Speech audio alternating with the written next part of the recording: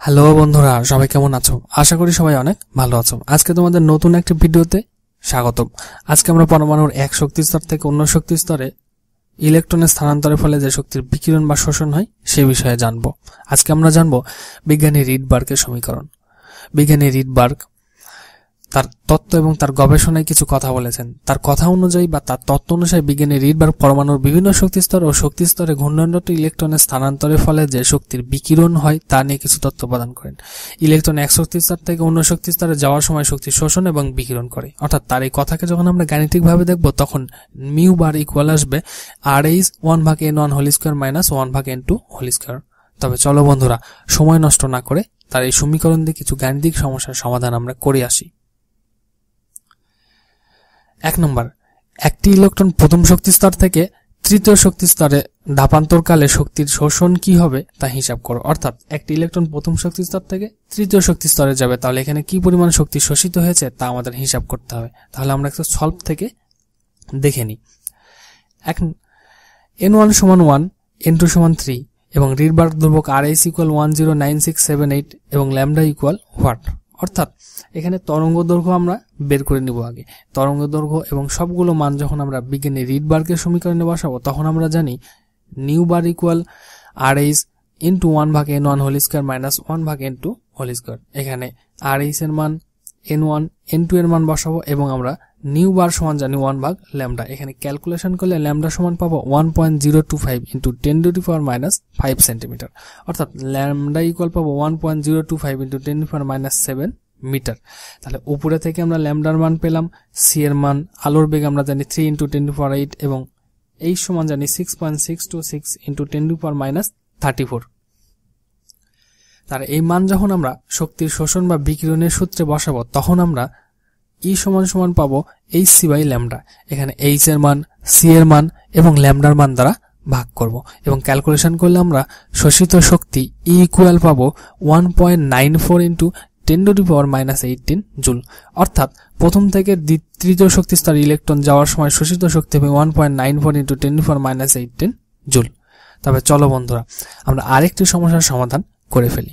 2 নম্বর, একটি ইলেকট্রন তৃতীয় শক্তি স্তর থেকে চতুর্থ শক্তি স্তরে ধাপান্তরকালে যে শক্তির বিকিরিত করে তা হিসাব করো এবং তা ব্যাখ্যা করো। অর্থাৎ বিকিরিত শক্তিও বের করব এবং সেই শক্তি এবং তা বিকিরিত শক্তির যে মান পাবো সেটা আমরা ব্যাখ্যা করব। অর্থাৎ সলভ থেকে দেখে নিই। n1 সমান 3, n2 সমান 4 এবং রিডবার্গ ধ্রুবক RH সমান 109678 এবং ল্যামডা ইকুয়াল হোয়াট। অর্থাৎ এখান থেকে আমরা তরঙ্গ দৈর্ঘ্য বের করে নিব এবং পরে বিকিরিত শক্তি বের করব। তাহলে আমরা বিজ্ঞানী রিডবার্গের সমীকরণ থেকে নিউ বার ইকুয়াল জানি RH into 1/n1 whole square minus 1/n2 whole square. এখানে RH, n1, n2 এবং নিউ বারের মান বসে যখন ল্যামডার মান ক্যালকুলেশন করব তখন আসবে 1.8756 into 10 to the power minus 4 centimetre. Centimetre থেকে মিটারে নিয়ে আসলে হবে 10 to the power minus 6 metre এবং মিটার থেকে ন্যানোমিটারে গেলে ল্যামডা ইকুয়াল আসবে 1875.6 ন্যানোমিটার। অর্থাৎ 1875.6 ন্যানোমিটার তরঙ্গ দৈর্ঘ্য বিশিষ্ট বর্ণালী হলো অবলোহিত রশ্মি অর্থাৎ আইআর রশ্মি। তবে দেখেছো বন্ধুরা, প্রশ্নটা কত সহজ ছিল। তবে চলো এই সহজ সূত্র ব্যবহার করে আরো কিছু সমস্যার সমাধান আমরা করে ফেলি। 3 নম্বর, একটি ইলেকট্রন এন শক্তি স্তর থেকে এল শক্তি স্তরে স্থানান্তরকালে যে শক্তির বিকিরণ করে তা হিসাব করো এবং তা দৃশ্যমান হবে কিনা তা আলোচনা করো। অর্থাৎ বিকিরিত শক্তি হিসাব করতে হবে এবং সেটা বিশ্লেষণ করতে হবে। তাহলে সলভ থেকে আমরা একটু দেখে নিই। n1 সমান 2, n2 সমান 4, রিডবার্গ ধ্রুবক RH সমান 109678 এবং ল্যামডা ইকুয়াল হোয়াট। তাহলে আমরা রিডবার্গের সমীকরণ থেকে জানি নিউ বার equal RH into 1/n1 whole square minus 1/n2 whole square. এখানে RH এর মান, n1 এর মান এবং n2 এর মান বসাবো এবং ক্যালকুলেশন করলে ল্যামডার মান পাবো 4.8627 into 10 to the power minus 5 centimetre.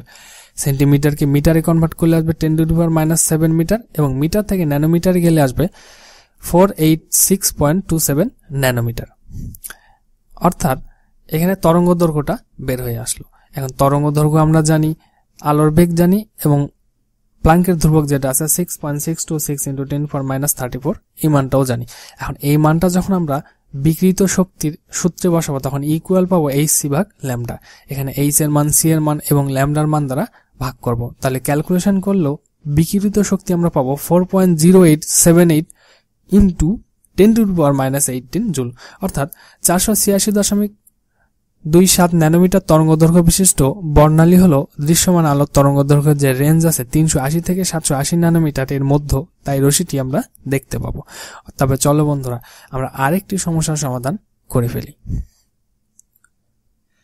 4 নম্বর, একটি ইলেকট্রন কে শক্তি স্তর থেকে এম শক্তি স্তরে স্থানান্তরকালে যে শক্তির বিকিরণ করে তবে তার তরঙ্গ সংখ্যা কত হবে সেটা বের করতে হবে, অর্থাৎ তরঙ্গ সংখ্যাটা আমাদের কাছে চাওয়া হয়েছে। তাহলে সলভ থেকে দেখে নিই।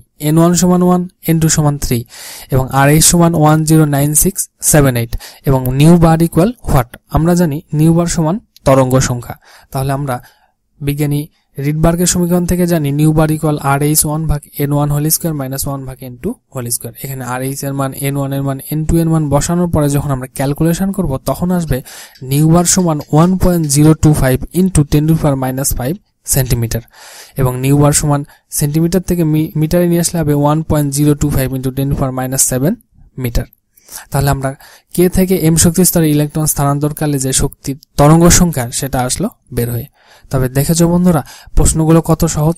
এভাবে সহজ প্রশ্ন এবং যত কঠিনই হোক না কেন আমরা যদি বিজ্ঞানী রিডবার্গের সমীকরণ খুব ভালোভাবে নিজেদের ভিতরে আয়ত্ত করে নিতে পারি তাহলে আমরা বিজ্ঞানী রিডবার্গের সমীকরণ দিয়ে যত ধরনের অঙ্ক থাকবে এবং গাণিতিক সমস্যা আসবে সবগুলোর সমাধান আমরা নিমিষেই করে ফেলতে পারবো। তবে আজকে এই পর্যন্তই। তোমাদের সঙ্গে নতুন একটি ভিডিওতে নতুন কিছু সমস্যা নিয়ে আবারও দেখা হবে। সে পর্যন্ত ভালো থাকবে, সুস্থ থাকবে এবং ভিডিওটি যদি ভালো লেগে থাকে তাহলে অবশ্যই বন্ধুদের সঙ্গে লাইক করবে, শেয়ার করবে এবং চ্যানেলটি থেকে যদি ছোট্ট একটি উপকার হয়ে থাকে তাহলে অবশ্যই চ্যানেলটি সাবস্ক্রাইব করতে যেন ভুল করো না। এবং তোমরা সব সময় একটি কথাই চিন্তা করবে, think like a proton, stay like positive.